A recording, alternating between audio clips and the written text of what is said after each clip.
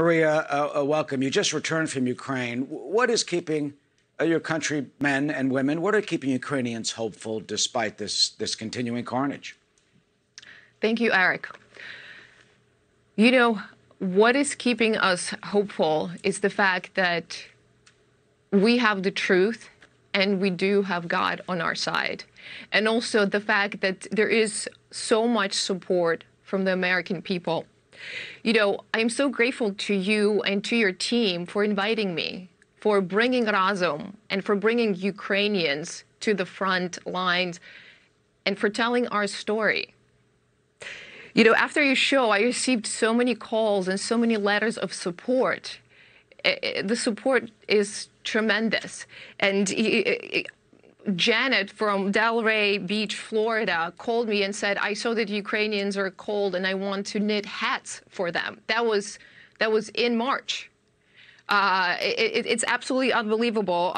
You know, Kenneth Belter from Plano, Texas, sent me this wooden cross that I carry with me everywhere I go because we need these symbols of support. You know, I was just watching the segments before mine, and, you know, we have shootings, we have tropical storms, we have war in Ukraine.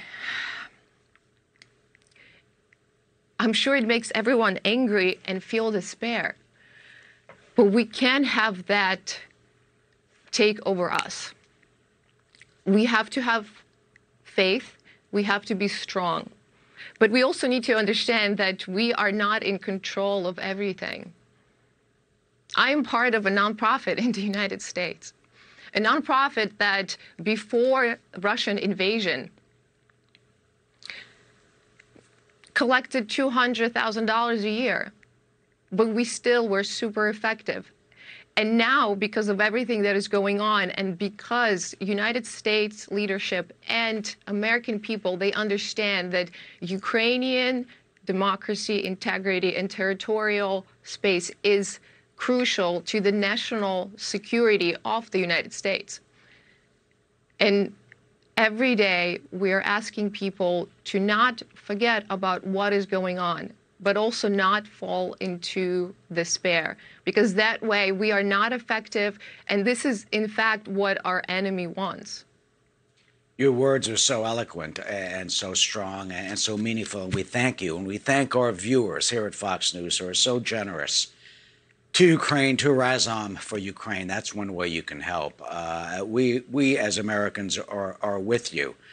What do you need? What do Ukrainians need? The president, for example, has okayed anti-artillery of 40 miles length, but not 180 miles. Mm-hmm. And Ukraine is asking for that with the promise that they won't attack Russian territory. What can Americans do and Congress and this administration do to finally put the nail into Vladimir Putin? We need to speak up, and we need to understand that it is important to speak with your representatives. They listen, and they do care. They want to hear from you. Again, we are hearing from people from Kansas, from Florida, from Ohio, that they are with us, and they understand that Ukrainians are fighting with their lives, but the whole world is behind us. And this, again, I don't pretend to be an expert on war, but I have learned a few things in the past 3 months. When you are fighting an enemy, you need to know who you are, what are you fighting for, and who is the enemy. And the enemy is a lot weaker than we think. I mean, look at the images of the second largest army in the world retreating, stealing from civilians. It is beyond embarrassing. It is absolutely incomprehensible.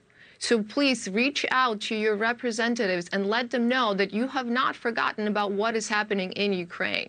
And it is important for our security as Americans. Absolutely, we are connected in this world. Every country is connected. The prices are going up because of the war in Ukraine. Ukraine is the top producer of fertilizer, grain, and metals. And if Ukraine right now cannot export any of that, we are all feeling this.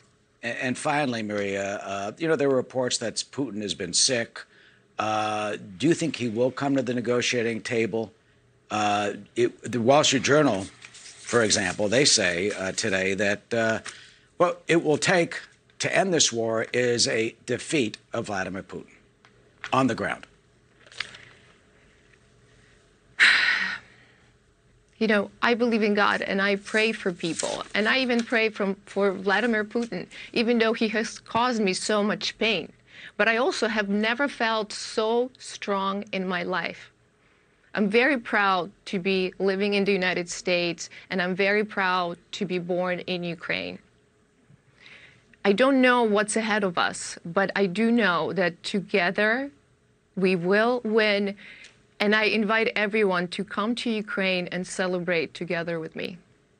Together we will win, says Mariya Soroka, waiting for the day when Ukraine will fully be free. Mariya, thank you.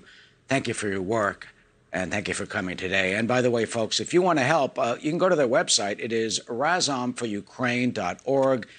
The charity is helping, and you can help Razom for Ukraine.